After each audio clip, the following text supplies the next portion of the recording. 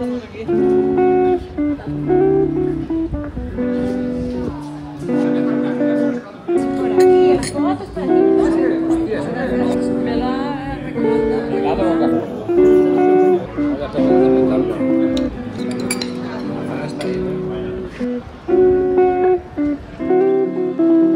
is becoming one of my favorite parts of the day, 10:30 p.m. And it's obviously too late for caffeine. Lately I've been drinking a lot of decaf. So coffee is one of my passions. I feel like I haven't really talked much on this channel about it. Ever since I moved to Australia, I started to really get into coffee. 6 years ago, 7 years ago. And yeah, ever since I created Instagram account just for basically document what I was learning and trying, and I don't know, just really document the journey. Anyways, now I'm back in Spain. Gonna make a specialty decaf.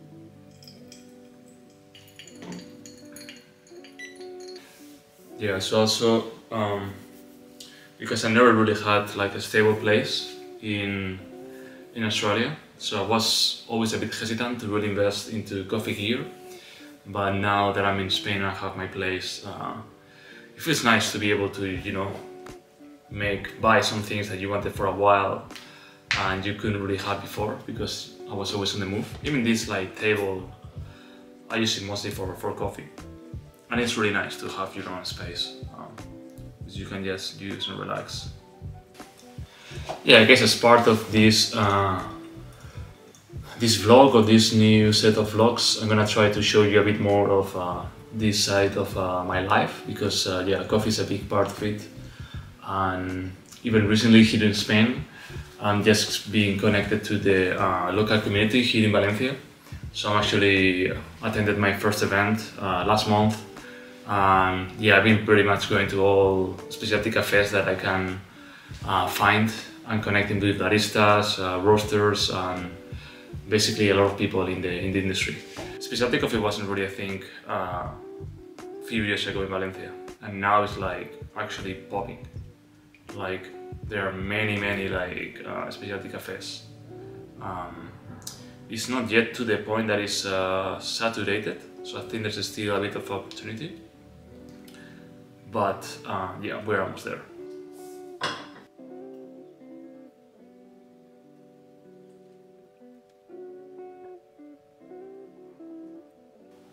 It's like 11 p.m. now, and I was just reviewing some code. I don't know, I feel like even with the coffee, even though it doesn't have caffeine, it still somehow makes me some kind of productive. I like to work also now, which is quite late, and pretty much all my workmates are sleeping, but I guess it's very relaxing to work at this time.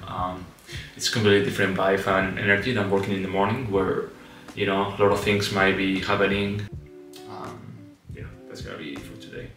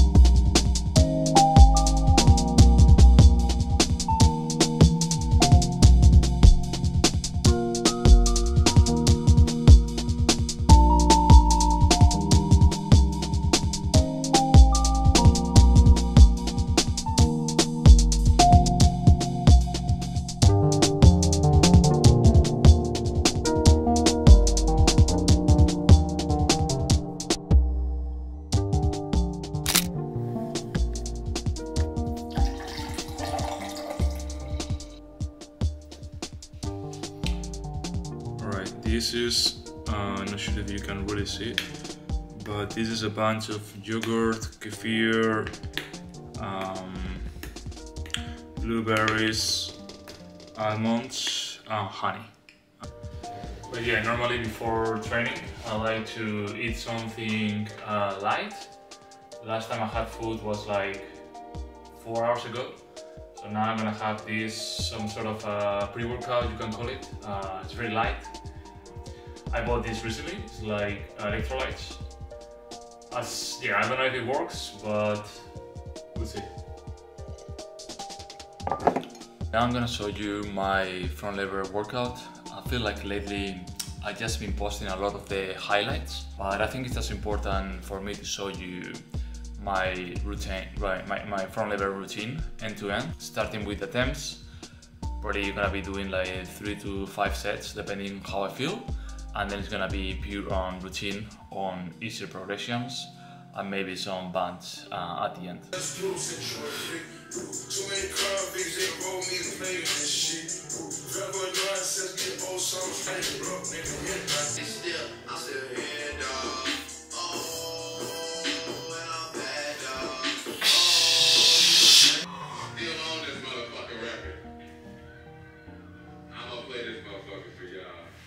Fuck!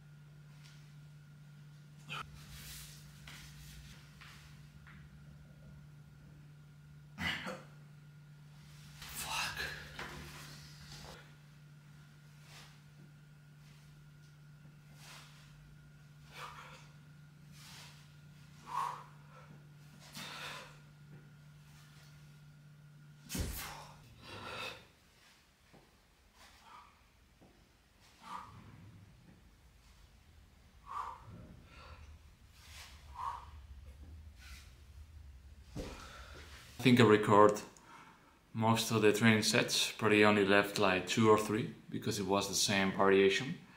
But I only have one last set left. It's like already like 2 hours training.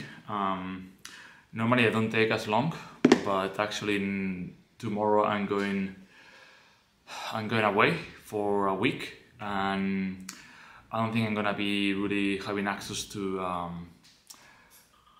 equipment to train front lever. So yeah, today I just try to go a bit longer, really push it in with the basics, and even do like an extra volume, because I'm not sure if I'm gonna be able to train front lever for the next week. So yeah, I'm just gonna do one last set of tag pulls. Lately, when I'm like at this point of the routine, I'm just trying to, you know, fully regress at as much volume as I can. As a matter of fact, I'm trying to reach 10 tag pulls at this point. Like, don't really care much about the form either, just really trying to build volume.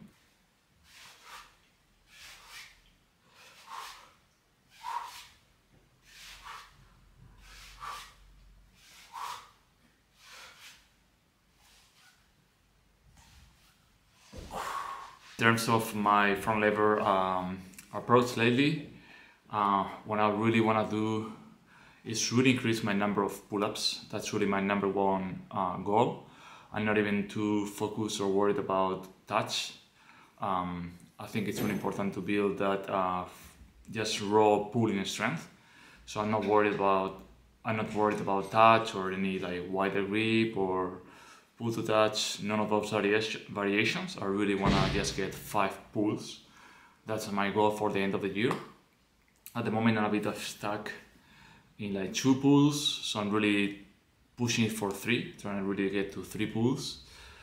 So when you think about it, it's like I need to like double my strength by end of the year, right?